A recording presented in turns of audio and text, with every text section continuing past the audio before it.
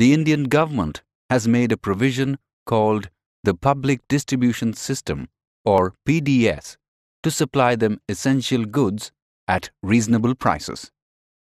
In this chapter, we will learn about the meaning, objectives, progress, advantages and drawbacks of the PDS and remedial measures for the drawbacks. We will also learn about consumer protection and food adulteration.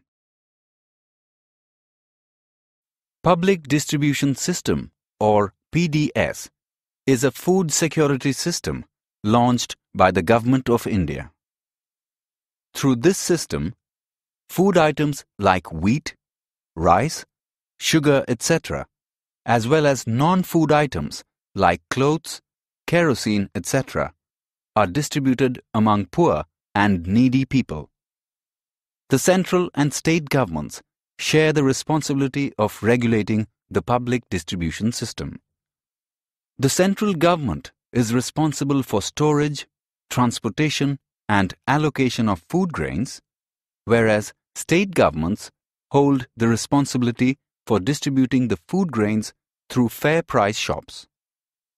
State governments are also responsible for operational activities like identification of families below poverty line, or BPL, allotment of ration cards, supervision of the functioning of fair price shops, etc.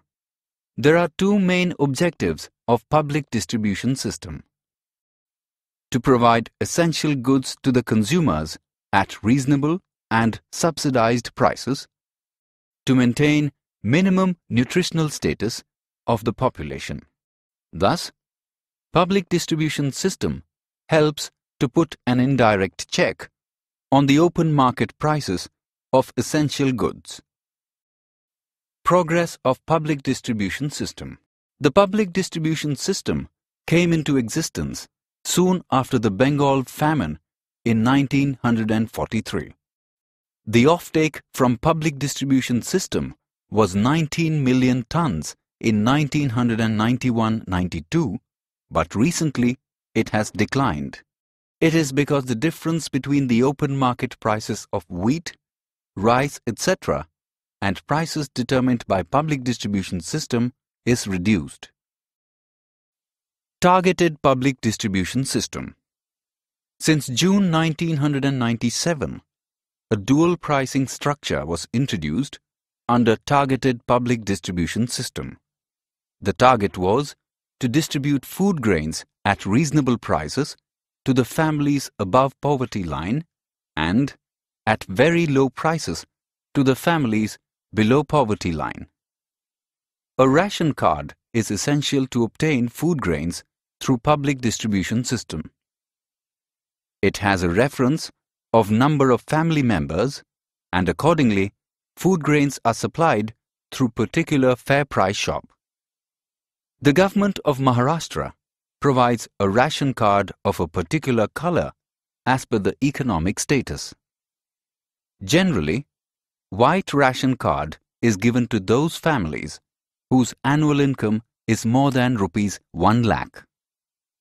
They are excluded from the benefits of PDS due to high economic status. An orange ration card is provided to those families whose annual income limit is from 25,000 to 1 lakh. They get 5 kilograms rice, 5 kilograms wheat and 2 liters kerosene per month at lower rates than market rates. Families below poverty line have yellow ration card. They get 25 kilograms rice and 10 kilograms wheat every month at a subsidized rate. Two schemes are available under PDS. Under Antyodaya scheme, very poor people are provided with the food grain at lowest prices. Under Niradhar Yojana, senior citizens below poverty line are provided 10 kilograms rice free of cost per month. The advantages of public distribution system are: It helps to supply subsidized food grain to poor people. It provides employment to fair price shop owners, their employees, and other related workers. It reduces poverty and economic inequality. The drawbacks of public distribution system are limited benefits to poor.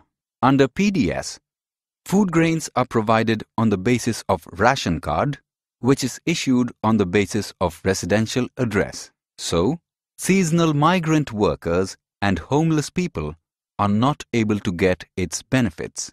Regional disparities. Some regions are well developed, while some are less developed. In some states, larger number of families are below poverty line. But the purchase of food grain through PDS is less, indicating that most people do not enjoy the benefits of PDS. Urban bias. Nearly 75% fair price shops are in the rural areas, but the offtake of food grains through PDS is more in urban area. This is because lack of efficient transport system in villages does not allow food grains and kerosene to reach fair price shops in rural areas. Inefficient Food Corporation of India. It is the duty of Food Corporation of India to supply food grains for distribution through fair price shops. But excess stock of food grains is not stored properly, creating scarcity of food grains in spite of increase in production. Remedial measures for the drawbacks of the public distribution system. Food banks. It is essential to establish food banks and to modernize godowns in every state to store food grains properly. Extension of the coverage of PDS. The coverage of PDS has to be extended so that no needy person will be deprived from the benefits of PDS. Restructure of PDS. Rationing officers must visit fair price shops frequently to check various malpractices and understand problems. It is necessary to eliminate bogus ration cards by raids of flying squads. Cost of handling goods and transport cost has to be reduced. Consumer protection. A consumer is defined as a person who acquires goods and services for direct use or ownership. Consumers sometimes do not feel satisfied from their purchases due to following malpractices: sale of adulterated goods, sale of defective goods, use of false weights and measures, hoarding and black marketing, charging more than the maximum retail price or MRP, misleading advertisements.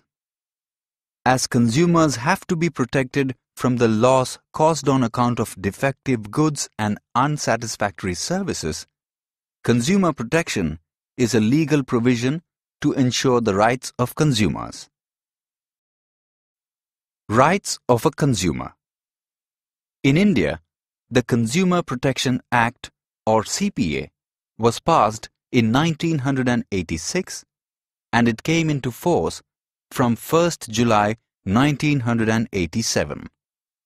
The main objectives of Consumer Protection Act: providing better and all-round protection to consumers, making provisions for a simple and speedy machinery for redressal of consumers' grievances. The Consumer Protection Act provides a statutory recognition to following rights of consumers. A. Right to safety. The consumers should be protected against goods and services which are hazardous to health. For example, protection from defective vehicles, inferior electrical appliances, harmful pesticides, etc. B. Right to be informed. The consumer must be provided with accurate information about quality, purity, price, quantity, and the standard of the goods and services. C. Right to choose. Consumers have the right to make a choice from variety of goods and services as per their purchasing power and preferences. D. Right to be heard. Consumers have the right to be heard by manufacturers and dealers about their opinions on production. E. Right to seek redressal.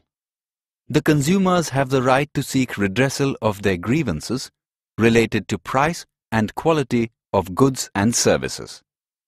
If required, the product must be repaired or replaced by the seller or manufacturer. The consumers' redressal agencies include the District Forum, the State Commission, and the National Commission. F. Right to consumer education.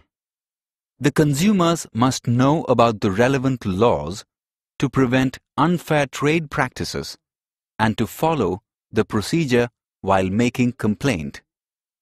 G. Right to clean environment.